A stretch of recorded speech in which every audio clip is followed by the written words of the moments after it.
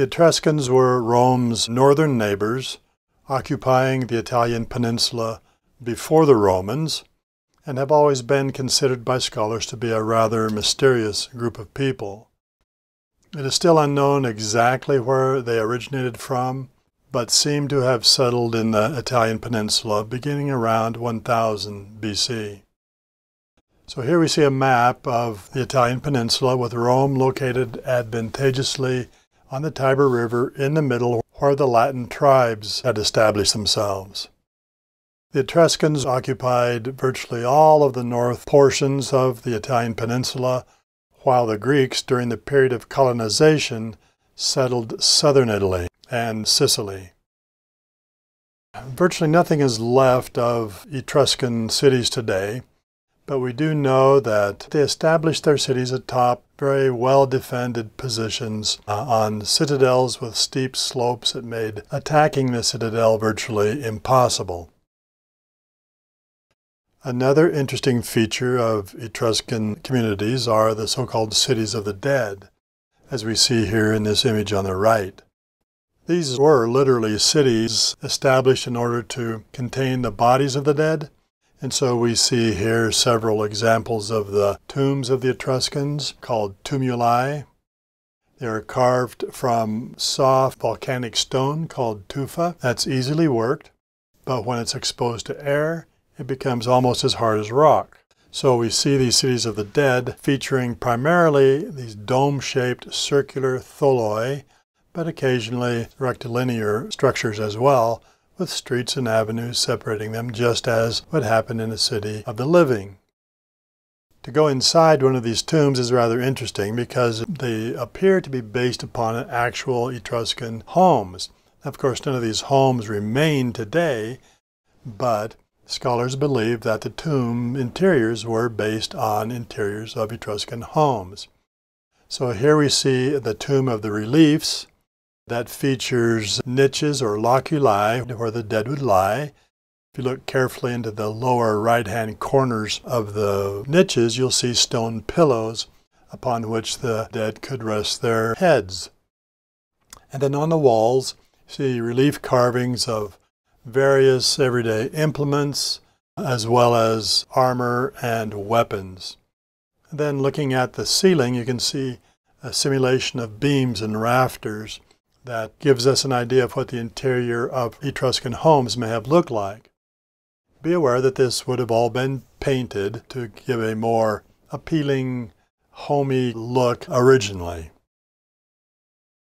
Their sarcophagi are very interesting, as we can see here with this well-known one. They're made of terracotta. The figures are approximately life-sized, but the thing that's most interesting about them is the relationship between man and wife, especially given the condition of women in the ancient world. Usually they occupied a very secondary position to their husbands, but among the Etruscans, they appear to have somewhat equal status, as would be indicated by the rather loving and intimate kind of relationship between husband and wife here on the lid of this sarcophagus. And of course, inside the bodies would be laid out. Now, the style is rather archaic. It's similar to the archaic period of Greek figure sculpture, and the position of their hands would suggest that they were holding something, probably a goblet of some type, possibly as a consequence of funeral feasts that seem to be typical of Etruscan peoples. Here's another example of this reclining on a bed that we see both in the first example and in the pillows and the niches in the tomb of the reliefs, where we see this woman lying comfortably on her bed and pillow being covered by a blanket, sleeping into the eternities, so to speak. Notice that this is a later figure, given the fact that it is more realistic than the earlier one.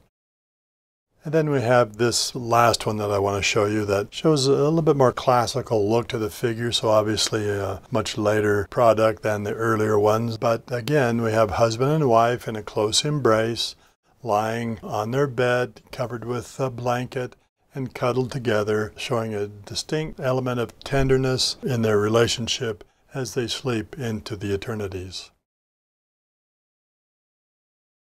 So in terms of their artwork, we see virtually everything coming from the funerary associations.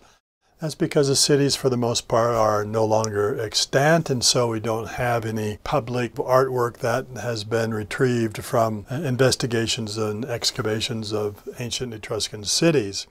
So whatever artwork we have, like the figure sculpture and the paintings, in this case, figure work, comes from the tombs.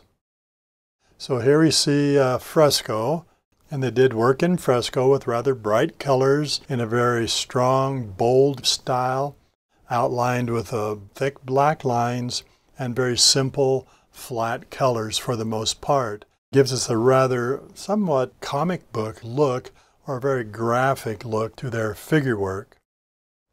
But here we see a typical activity among the Etruscans, in which they are celebrating a festival, apparently, with music and dance, and their colorful costumes. Here's another piece that shows the exuberance of the poses that are depicted in much of Etruscan artwork, where we have dancers here, both male and female. Again, the bold graphic figure work, along with the flat colors and the dark black outlining, as this couple dances exuberantly in a landscape. And then here we see a little bit wider view of a tomb painting, where you get the idea of the coloration that some of these tombs would have possessed, and then featuring what appeared to be a very common activity among the Etruscans, which was feasting, celebration of life, celebration of death, and other kinds of opportunities to gather and feast together.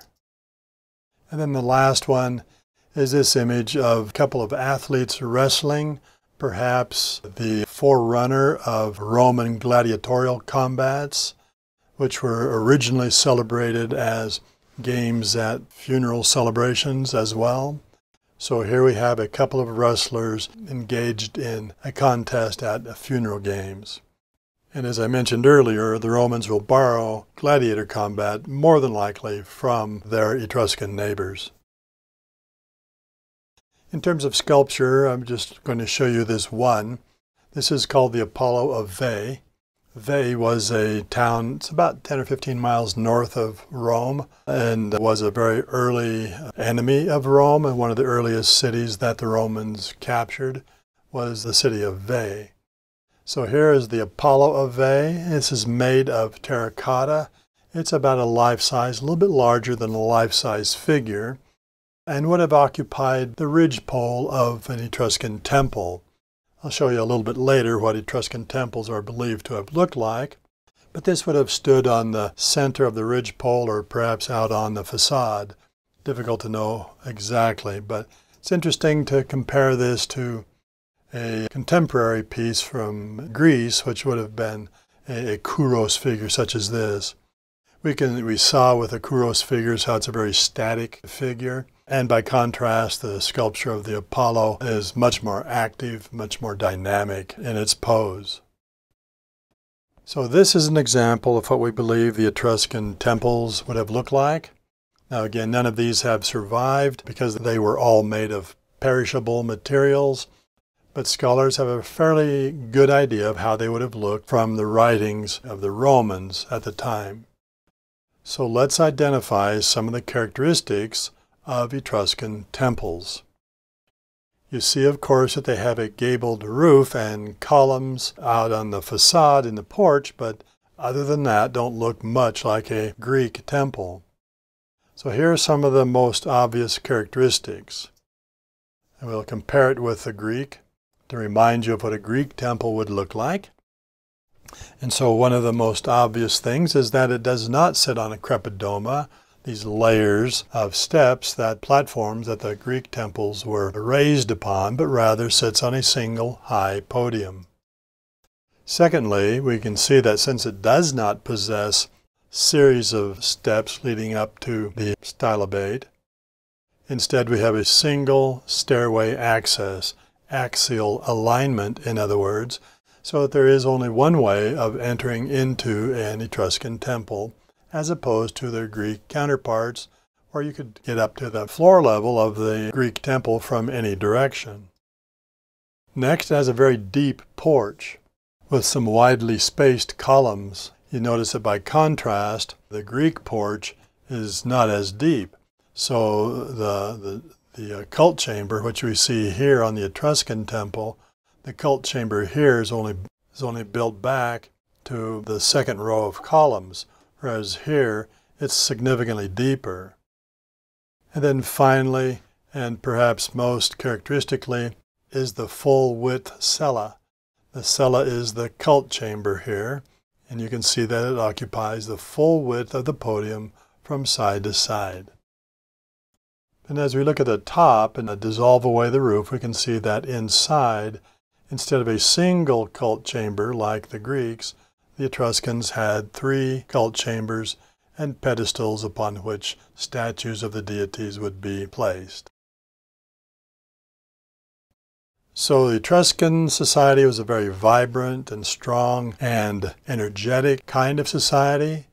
However, it consisted of independent city-states. There was never an Etruscan kingdom or an Etruscan empire. Instead, a series of city-states, each one controlling the territory around it, like we saw when we discussed the Greeks. Very similar to that.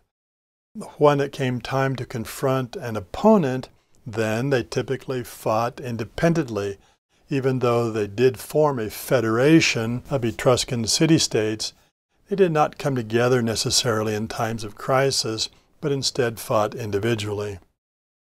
So eventually, when a powerful opponent came along that threatened their hegemony, their control of northern Italy, like the Romans did, then there was very little that they could do to try to oppose the Romans, other than in individual conflicts between city-states and the power of the Roman legions. So it reminds us a little bit of the story of the Horatii brothers, where the last brother is able to overcome his 3 opponents by causing them to separate from one another through exhaustion and then defeating them one at a time. Basically, Rome does the same thing here with the Etruscans, handling each city-state individually until she has overcome all of them. So let's take a quick look at the growth of the empire. Even though we are talking about a period of time that is the Republic, it's common to refer to the growth of the Republic as a growth of empire, as it swallows up and consumes state after state after state. So here we see our map of the Italian peninsula, with Rome situated very advantageously in the middle of the peninsula on the banks of the Tiber River, as we've talked about before. Initially, it was a part of the Latin tribes that occupied central Italy. And the Latin tribes were the first groups of people to fall to the power of Rome. And as I may have mentioned before, when Rome defeated a tribe, it didn't just enslave them, but rather made them a part of the growing power of the city-state of Rome itself, incorporating their economy and their manpower into the Roman state, thereby becoming more powerful itself and then being able to expand out from there. One thing I wanted to mention here is that in my first lecture, I may have left you with the impression that Rome was a very benevolent and generous master. Be aware that when Rome needed to be violent and ruthless and bloodthirsty, it was. It did not hesitate to do so, and did not hesitate to enslave people that it considered its enemies. Rome eventually became a society that was very strongly based on slavery. And so that would indicate to us that Rome was not just forgiving of its enemies, but could be a benevolent master if its enemies submitted and agreed to do things in the Roman manner. So basically, around 600 BC, as we've talked about before then, in the growth of the empire, we start with the expulsion of the Etruscan kings that ruled the city in 509 BC. From that point, Roman expansion begins, beginning first with the Latin tribes, and by 300 BC, the Latin tribes are all defeated, and have been incorporated into the Roman state, and now all of central Italy is controlled. Of course, when that happens, Rome is going to come into inevitable conflict with the Etruscans in the north and the Greeks in the south. And so that's what happens. And eventually, by 275, the Etruscans are defeated one after another in the north, and then also the Greeks defeated in the south. So by 275, Rome has control of the entire peninsula. So they're masters of all of Italy by 275 BC. Then in 216 BC begin its overseas adventures. So as we talked about in our last lecture, the First Punic War in 216 BC fought over the possession of the island of Sicily, and of course the Carthaginians were defeated in that conflict, and as a consequence, Sicily, Sardinia, and Corsica are added to the growing power of the state and control of foreign territories. Now we're going to have to go to a larger map to continue our look at the growth of empire.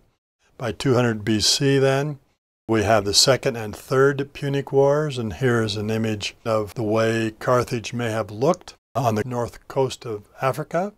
And you see there in this area a very interesting kind of harbor that was circular in shape, built to accommodate the great fleet. But the total destruction of Carthage brought on the addition to the Roman estate of the Spanish coast and the Balearic Islands, which had been under the control of Carthage. Then by 100 BC, virtually all of Spain is added, along with southern France, Greece, and Africa. And then by 20 AD, with the conquests of Julius Caesar, Caesar Augustus, and the imposition of the Pax Romana on all of these territories, virtually all of the Mediterranean came under the control and mastery of Rome. The Pax Romana means the Roman peace, and is a term that's applied to this period of time when, after being conquered by the Romans enforced peace throughout their territories. And then by 100 AD, the limits of empire have been reached, all the way from Britain in the north to North Africa in the south and Egypt, and from Spain on the west all the way to the Persian Gulf on the east. Now eventually this portion of the empire will be lost to a growing power from Persia, the Sasanians, but at the limits of empire it controlled this amount of territory. So now let's take a look at the Roman Republic and the artwork and architecture that was developed during this 500-year period of time. So here we see the foundations of Rome being laid for the great empire that will come. So you have probably all heard of the 7 hills of Rome. So here we see a physical model someone has built of Rome in its earliest stages. They're on the banks of the Tiber River. Here we see the Tiber Island, and then a bridge where the river is shallowest that afforded the crossing of the Tiber from north to south. So what we have here in this model is a representation of the 7 hills upon which the city was established and expanded from. If any of you have been to Rome, you know that the hills are still there, but they certainly are not as extreme in terms of their elevation as we see in this image here. Over the centuries, the hills have mostly worn down to very subtle elevations, but not with the extreme palisades that we see represented in this model. The Capitoline Hill and the Palatine Hill are still fairly elevated, but the rest of them are not quite so obvious as we see here.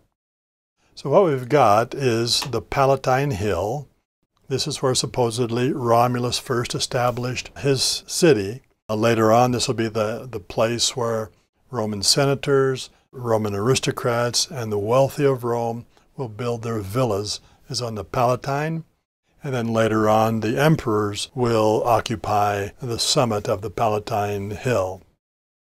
Then we've got the Capitoline. which is the hill upon which the main temples and religious district of Rome will be located. So the great temple to Jupiter Optimus Maximus, Jupiter the best and the greatest, will be located here on the Capitoline Hill. If you remember the large white monument to Victor Emmanuel, that's located here on the back of this north side of the hill today. So here we have the Aventine, a residential district, and in between the Aventine and the Palatine is a valley in which is located today the Circus Maximus, the great chariot race course. Then we have another residential district, the Caelian, then the Esquiline, the Viminal, and the Quirinal. So there are the 7 hills of Rome. And then at the foot of the Capitoline and in the valley between the Esquiline and Palatine is the Forum. This is the center, civic district, and mercantile district of the city is in the Forum. Every Roman city, no matter how small, had a forum. So here is a comparative view from Google Earth of Rome with the location of the hills as it looks today. Here is that monument to Victor Emmanuel right here, and right in this position there approximately would have been the great temple to Jupiter Optimus Maximus. And of course in this image you see the Colosseum, which of course would not have existed at this period of time. We'll take a look at the Colosseum in greater detail a little bit later. And then here in this image we see the curve of the Tiber River, the Tiber Island, a modern bridge that crosses the Tiber today, but as we see here, spanning the width of the Tiber River from shore to island and then to shore again, is the oldest bridge in Rome. One of the most remarkable achievements in ancient Rome was to be found in a revolution in architecture. Up until Rome, almost all cultures used the same basic method for constructing a building, called bearing wall or post and lintel. So the main problem that the Romans are going to face is, how do you create a large building with a very spacious interior? Now remember that the Romans were very practical, down-to-earth sort of people and very civic-minded with a strong intent for accommodating social interactions.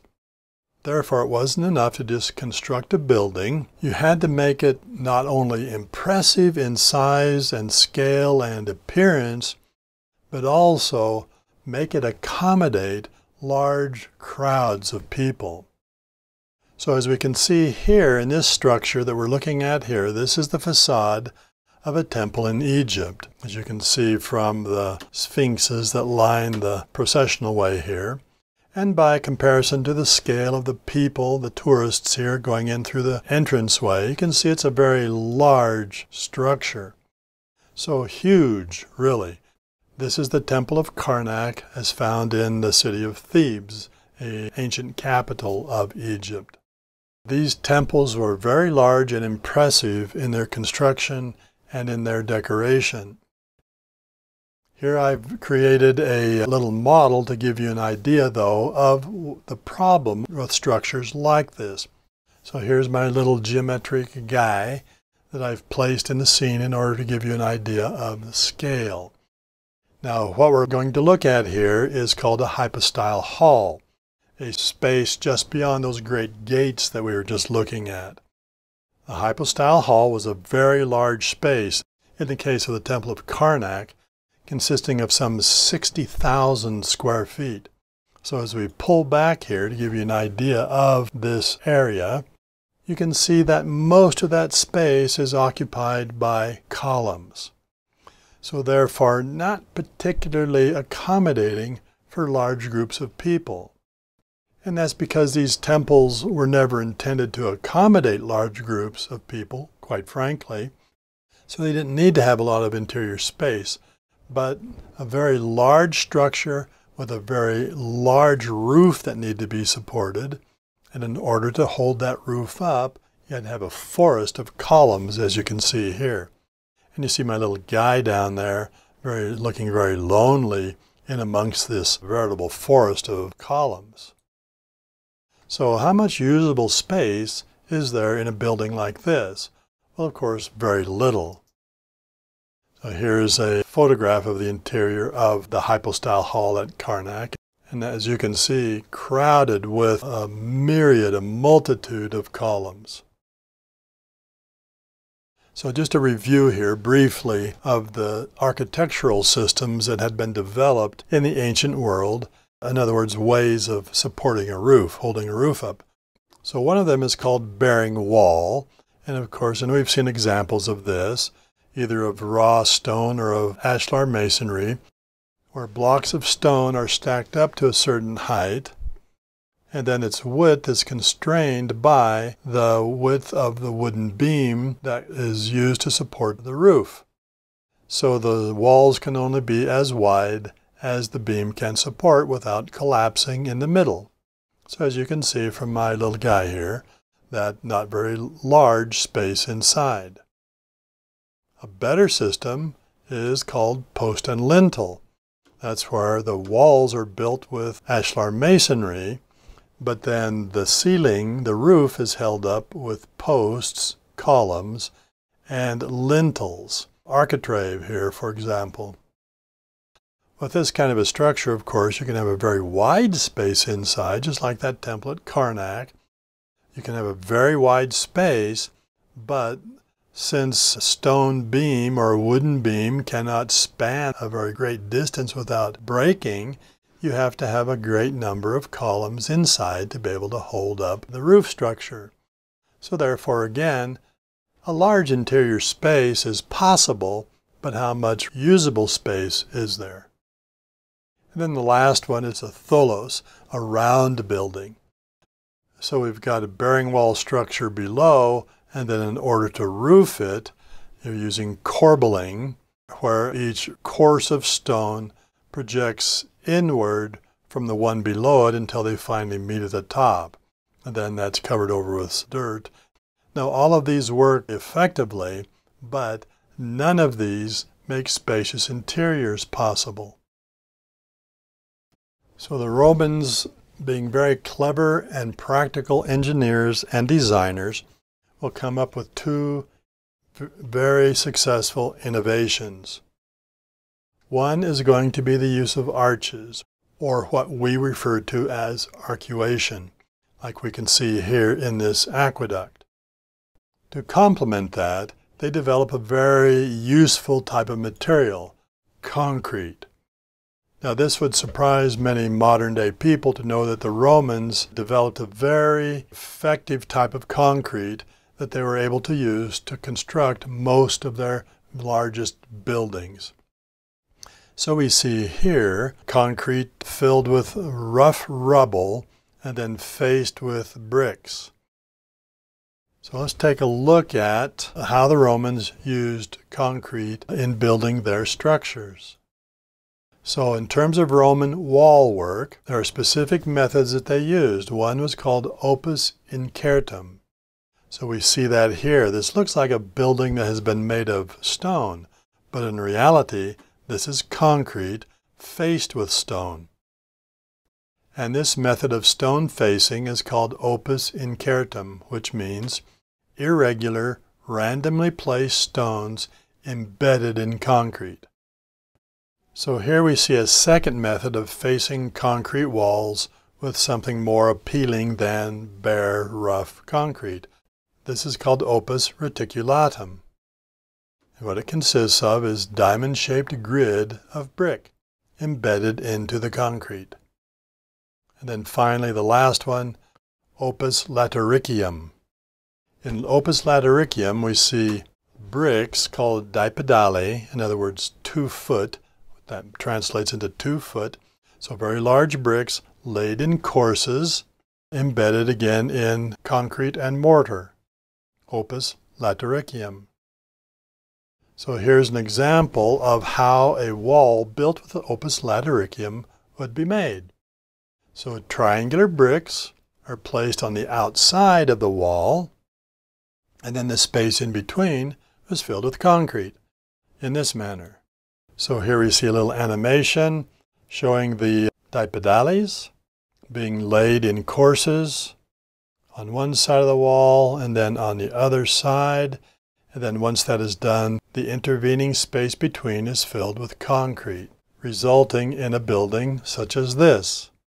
This is called the Aula Palatina and is a large royal structure that appears to be made of brick, but in reality is a concrete building made with the opus latericium method. The advantage of building in this method is that you have no need for wooden forms to create your walls. Now, typically, if you've ever watched construction work taking place, the construction workers will raise two wooden panels or panels made of some other material that are about 6 or 8 inches apart, depending upon what they're building, brace those securely, and then in the intervening space in between, pour their concrete. Let the concrete set, then you remove the forms, and you have a freestanding concrete wall. In the case of opus latericium, you eliminate the need for wooden forms, and then when you're finished, you have the added benefit of the fact that the exterior has a pleasing brick look, like we have here on this building. So here we see, back to this image again, an arch made of concrete filled with rubble, and the rubble is there in order to strengthen the concrete, and then faced with opus latericium. And so we've got bricks embedded into the concrete to make a more pleasing exterior appearance. So the advantage of concrete is that it is strong as stone once it has dried, and concrete is much more flexible when compared to ashlar masonry or other stonework. So when you're building from stone, from ashlar masonry, you are restricted to certain kinds of shapes that you can make with stone blocks. However, with concrete, because it is a fluid in its initial stage, you can build any kind of wooden form of any shape that you want, pour the concrete into that form, let it set, and then you can remove the form and the freestanding concrete will take on that type of shape. The types of shape that were very difficult to achieve with ashlar masonry. Also, another distinct advantage is it's much less expensive than ashlar masonry or other stonework. That's because you don't need any skilled labor to be able to generate concrete. Instead, all you have to do is take the materials, mix them together into a container, and anyone can do that. Even I can do that. Go down to Home Depot, buy a sack of concrete, take it home, pour it into my wheelbarrow, pour in a little bit of water, mix it up, and I've got concrete that I can lay for a patio or whatever. So you don't have to have skilled labor to do that sort of thing, and it's easily constructed. You just have to have the proper materials. It may surprise you to know that the concrete was first in use all the way back in 300 BC. However, it will become widely used, interestingly enough, during the time of Nero, 64 AD, following the Great Fire of Rome, and we'll talk more about that when we get to that period of time. But it's during the time of Nero that concrete first is used widely for all kinds of urban constructions and not just specialized buildings. Now, concrete is made by mixing a powder with water and then putting something like gravel or some other fill into it. Romans, as you can see in this image, didn't use gravel. They used chunks of stone or pieces of broken brick or tile or whatever you could use to throw into the concrete. Today, the type of powder that we use is called Portland cement. But in those days, the Romans used a very high grade of volcanic ash called pozzolana. And this is readily available for the most part throughout much of Italy, since Italy is a volcanic zone. But some of the best was found down near Naples, a place called Vesuvius, near the volcano. And so readily available volcanic ash. Now this would be mixed with water in order to come up with a paste that could be then poured into a form of some type and allowed to harden. One of the advantages of pozzolana is that it was capable of hardening even underwater. So you could build harbor foundational structures or river crossing bridge supports with pozzolana concrete. So you might build a wooden form, sink that into the river bottom or the seabed, load it down with heavy rocks or whatever, and then somehow, and I don't know how this was done, but somehow get the concrete into it, and once it was there, it would harden even under seawater. And then you could either remove the forms or just let them rot away, didn't matter, in order to create harbor structures like this one that we see on the coast of Israel today. So here we can see some harbor structures. This was from the time of Herod, 1st century BC, in which this was one of his royal cities that he built as a seaport. Israel typically doesn't have good port facilities, and so Herod had Roman engineers design these port facilities using pozzolana-based concrete. And you can still see some of the structures of which this port was made. So here is an artist's representation of the way it may have looked. So we've got the mole coming out here, that would be this part right here, and the two harbors on either side. So there we see the advantage of Roman use of concrete. Here we can see the advantage of arcuation. So in the Forum of Rome we have the remains of what was one of the largest so-called basilicas in the ancient city. This is the Basilica Nova, or the Basilica Maxentius. A basilica was a public building that was used for all kinds of public gatherings and activities intended to hold large crowds of people. And so here we see the advantage of both concrete and arcuation in what remains of the Basilica Nova.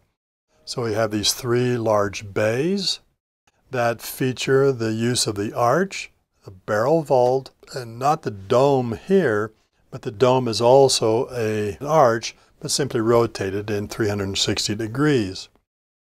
So domes are made possible by the use of concrete. So the advantage of using arcuation in a situation like this is the ability to span very wide spaces with no interior support, so large unencumbered interiors, as we see in this example. So by contrast, again, we return to the Temple of Karnak, the hypostyle hall at Karnak, and we see these huge columns and congested space. And we refer to this as architecture of mass, because when you look at it, what you see primarily is the solid structures. Here I place one of my students in the midst of these columns to give you an idea of the scale. So very large, but encumbered spaces. On the other hand, here is our Basilica Nova, exploiting the arch and the barrel vault.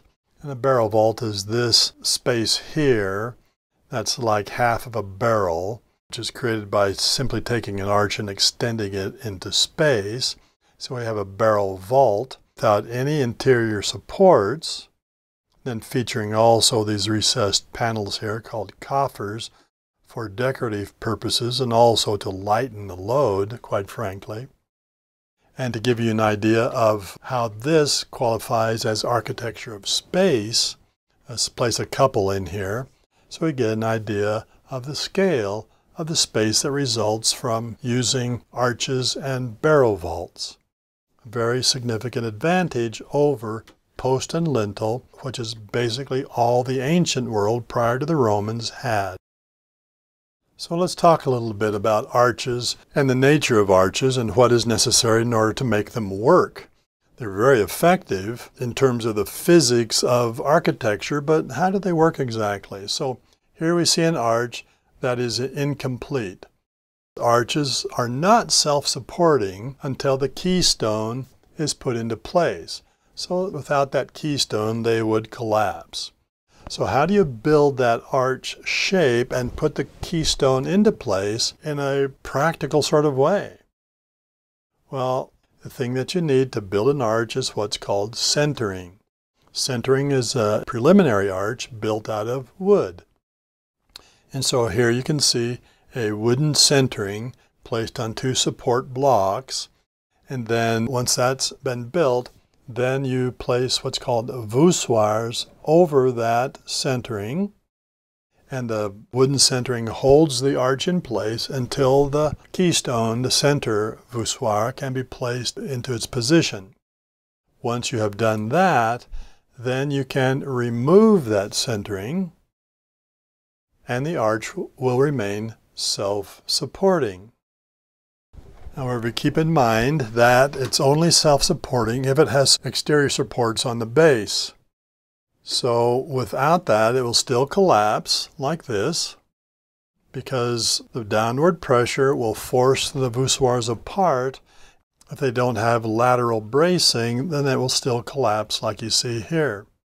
So with some lateral bracing like you see here with these blocks, it could be stone, or if this was an arch of a bridge, that might be the embankment of the river itself.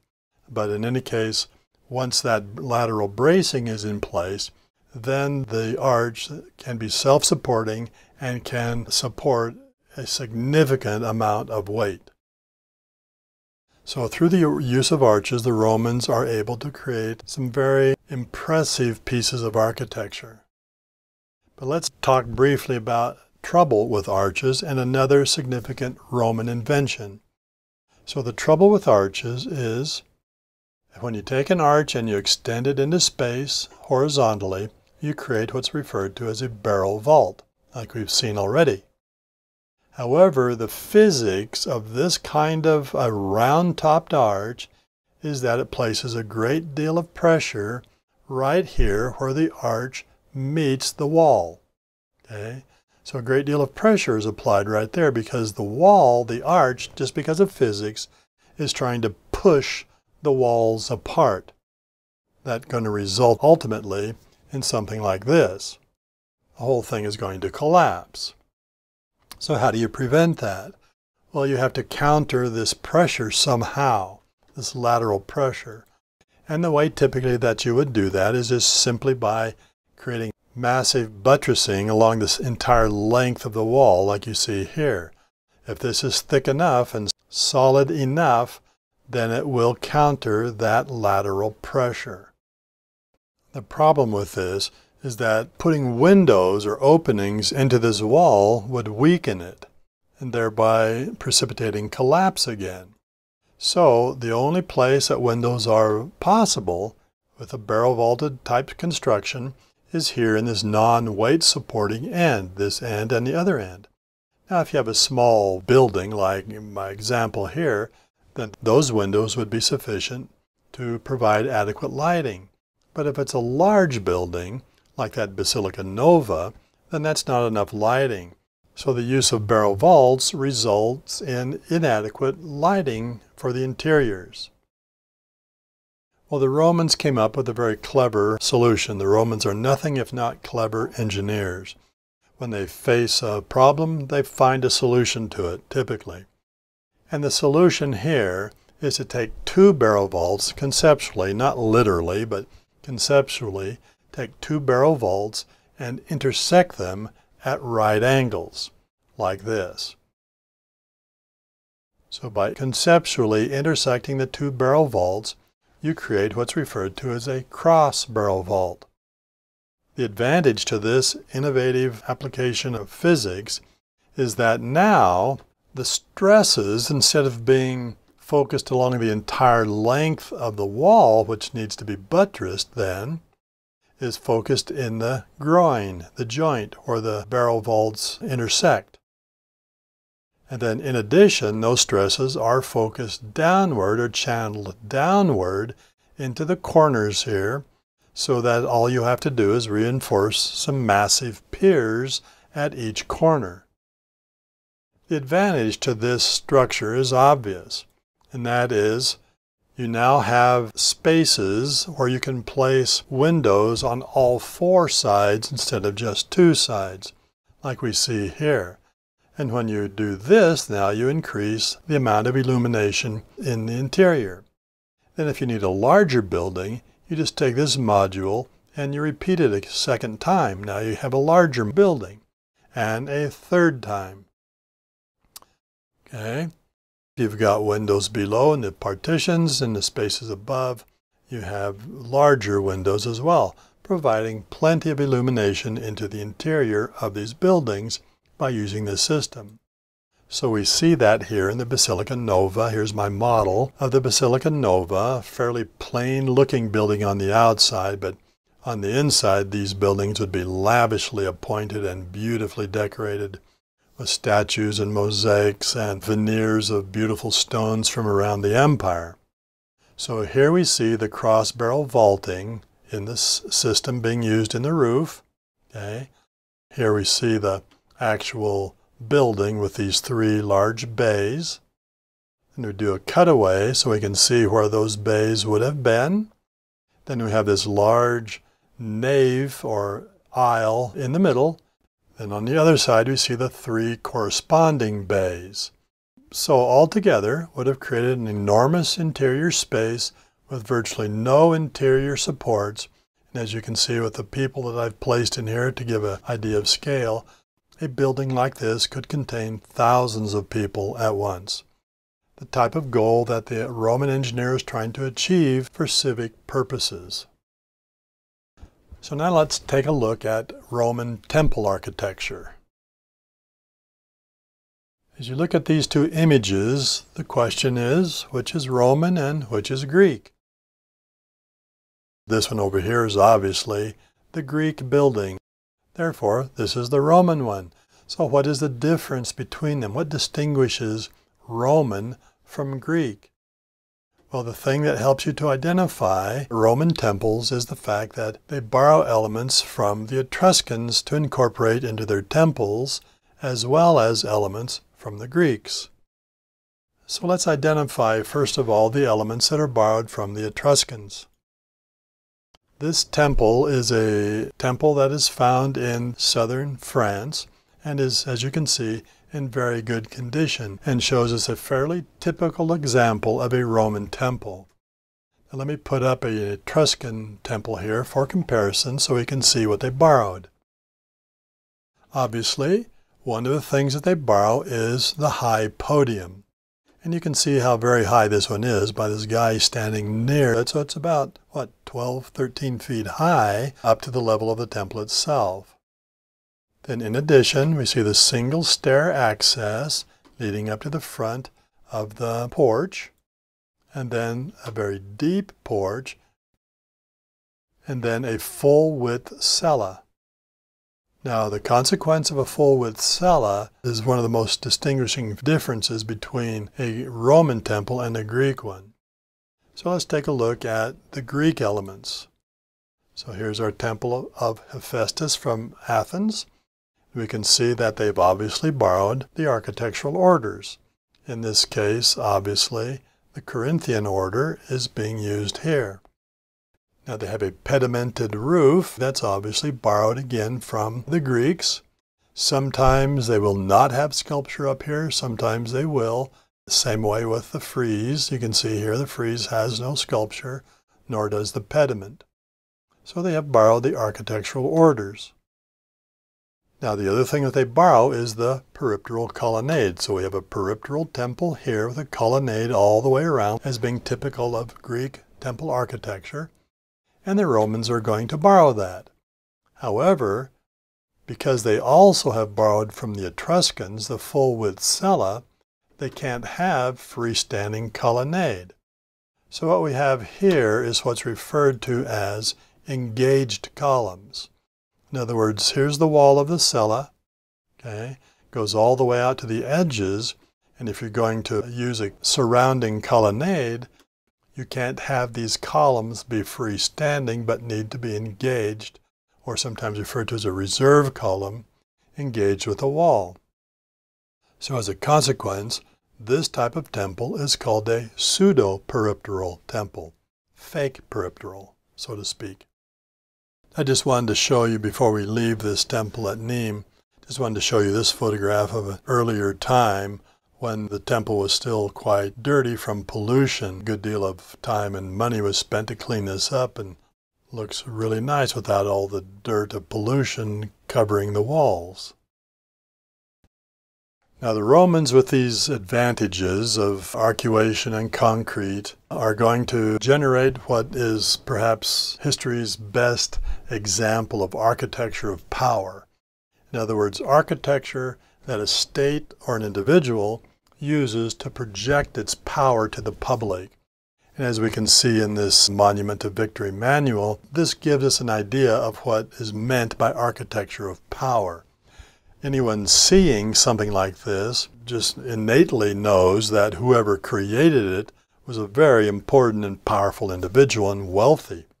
And so architecture is a way of projecting, in a propagandistic sort of way, projecting a state's power or an individual's power, an emperor's power, and so on, is through the architecture.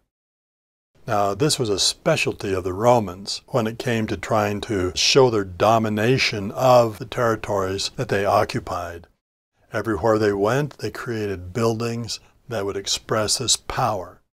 Now, you can imagine someone from one of the provinces, distant provinces, say maybe Britain, for example, traveling to Rome to either conduct business or to bring a petition to the emperor or to the consul, the leader of Rome, and coming into the city from their little daub and wattled villages with dirt streets, coming into this metropolis at the center of the world and being confronted with paved streets and statues and fountains and magnificent structures soaring about them on every side, how that would have impressed and intimidated them in terms of Roman power. So the Romans used architecture in a very propagandistic way, oftentimes. So this becomes an expression of the imperial spirit.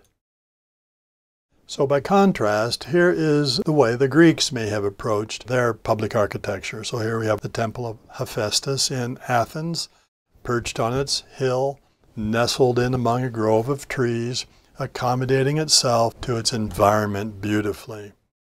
This, on the other hand, is a Roman temple. Now, this is just a model, obviously, because the actual structure no longer exists. It has been built over almost entirely by a medieval Italian city, part of which has been excavated to show portions of this. But in any case, this is the Roman approach to the relationship between architecture and its environment. It doesn't nestle itself comfortably into the environment. Instead, it imposes itself onto the environment and forces the environment to conform to its needs, to its design. And again, architecture of power.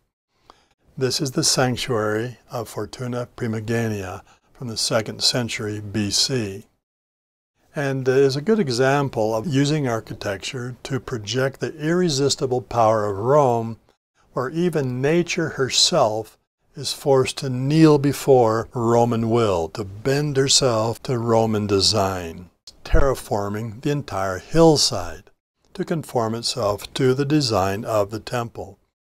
Now be aware that this isn't a temple that you're looking at here. This is just the theatrical stage setting for the temple.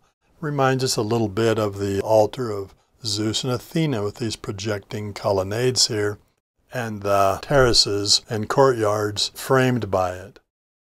So we have this ramp leading up to the main staircase, which leads up through these colonnades and vaulted niches onto the main terrace, and then on up from there past this little theater and on past, again, a structure that reminds us very much of the altar of Zeus and Athena. So this is all just a very lavish theatrical setting that is intended to introduce the visitor to the temple itself. So the temple is a very small Tholos temple located right back there. Here's another 3D model that shows the temple in the background. So all of the rest of this is just theatrical setting for the temple. Now here's the actual structure today. You can see the ramps, the entrance ramps here that represent these ramps here, the entrance ramps there, then on up through the central staircase, onto the terrace, then on up through the theater and then back here behind would be the temple. So as you can see, the city of Palestrina has taken over the entire structure, but has been subsequently excavated to show us what parts of it may have looked like. So those are public buildings meant to project the presence and power and importance of Rome. But of course, people had to have a place to live in the city of Rome, and so let's take a quick look at domestic architecture. So here we see my model of a design that may have been typical of a street corner in ancient Rome. Now, some 90% of the population of Rome lived in structures such as this one right here called an insula, or an insulae for the plural. So these basically are apartment buildings, again made of concrete and brick, opus latericium, in order to provide housing for the majority of Rome's population. Now, at the height of Rome's power, some scholars suggest that the population of Rome may have been around 1 to 1.5, maybe even 2 million people. So 90% of that population could not live in ordinary houses. Instead, they lived in apartment buildings, just like we do in cities today. So here's an example of an apartment building, an insula, that consists of no more than 5 stories. They were limited by law to 5 stories, anything taller being considered to be somewhat structurally unsafe, and so by law limited to a height of no more than 5 stories. And then these apartments would be crowded full of low-income families, the poor, crammed inside these apartments just like landlords tend to do today. The lower levels would be occupied by shops, or maybe by more wealthy merchants that are maintaining the shops or whatever. And next to it would be the urban villa of perhaps the patrician who owns the insula and from which he gets some of his income. Now be aware that the upper floors did not have running water, so if anyone needed to have water, you came down to the fountain in the square and you got your water from one of Rome's very numerous fountains found on many of the street corners, with water freely flowing 24/7 for anyone's use. So here's a view of the remains of an actual city street. This is from a town called Ostia, not too far from Rome. It's actually Rome's port on the seacoast. So here we see some insulae lining this narrow street. And of course the street's fairly narrow in order to maximize living spaces. Then the buildings constructed of opus latericium, brick embedded in concrete, lower floors being shops, upper floors, what remain of them being the apartments. So you got a paved street down here, you have would have been paved in those days, paved sidewalks with curbing and drains underneath that would carry away wastewater down to the Tiber or to the seacoast or wherever. Now, people living in these complexes, of course, one of the conveniences that Roman designers provided for the inhabitants of these insulae were bathroom facilities. Individual apartments did not have running water or bathroom facilities, so they had to come down to the street for those things. We saw how they could come down to the street to get the water from the fountains, but what about bathroom facilities? Typically, these were areas that were built behind the insula and to which anybody could go. So here we see an example of a communal toilet. In those days, the Romans did not insist on privacy while doing their bathroom duties. So here you see a communal toilet. Residents of the insula would come down and use them as needed. So according to one scholar, oftentimes Roman citizens would be conducting business while taking care of their business in a place like this. So you might have a shop owner using one seat.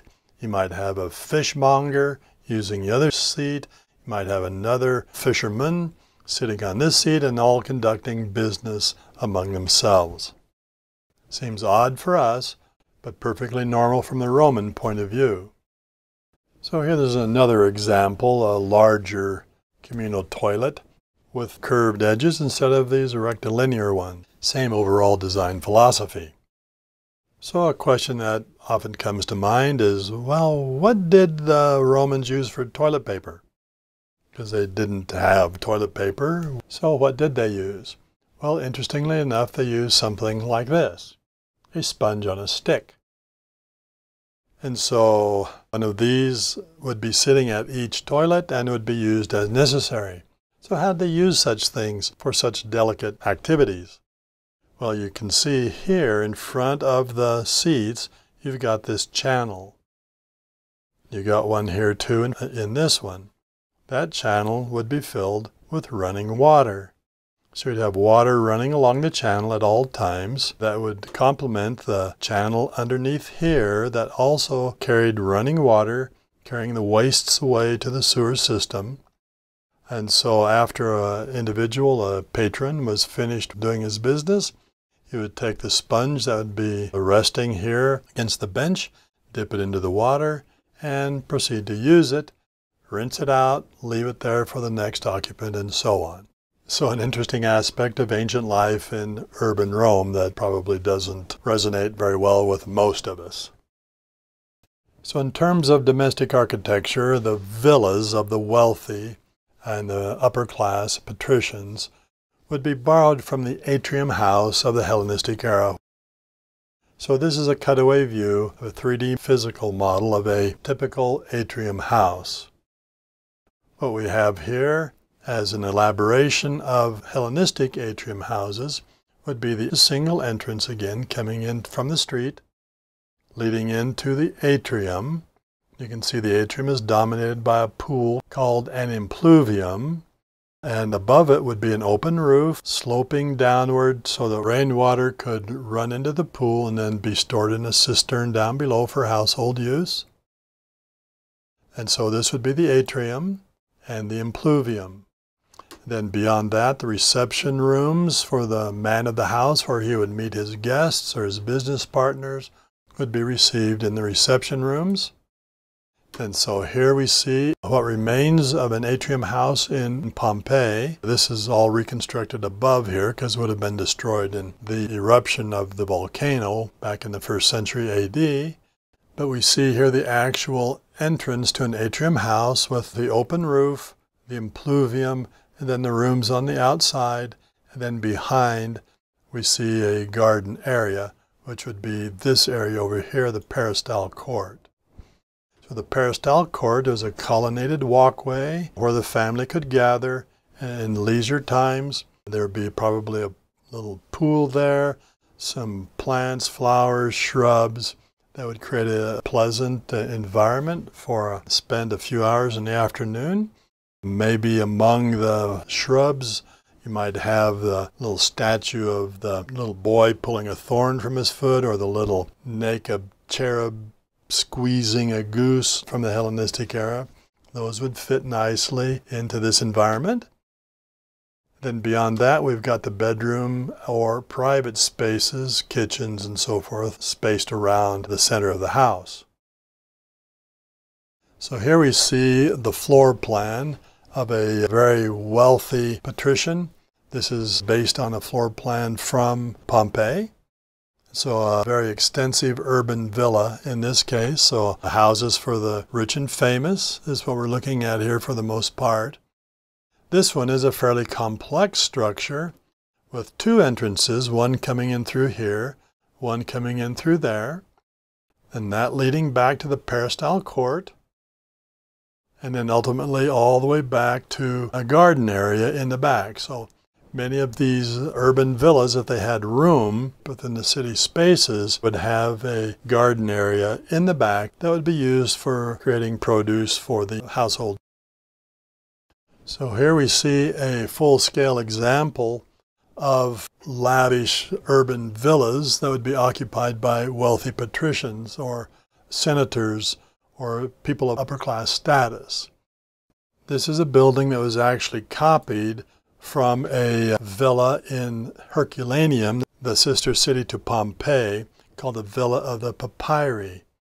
So this villa was excavated back in the 18th century, and J. Paul Getty, the wealthy American newspaper baron, decided to have a copy of this villa built for him as a mansion in Malibu, California, where this is found today. So this is the Getty Mansion, part of the Getty Museums in Malibu. And it gives us an idea of the very lavish accommodations for the wealthy in Rome. So here's a ground level view of it, showing the pool surrounded by various trees and bushes, and shrubs, and sculpture statuary lining the banks of the pool, and the shaded colonnade along which the occupants of the house could stroll at leisure in order to enjoy what is referred to as otium.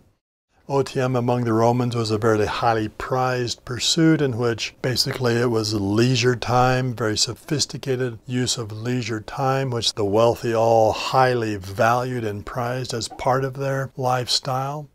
This included sitting around in places such as this, carrying on enlightened and sophisticated conversations or the study of the classics or talking about political affairs or whatever it might be. Otium, a very important part of Roman upper-class life. Just another view of the gardens here at the Getty Mansion.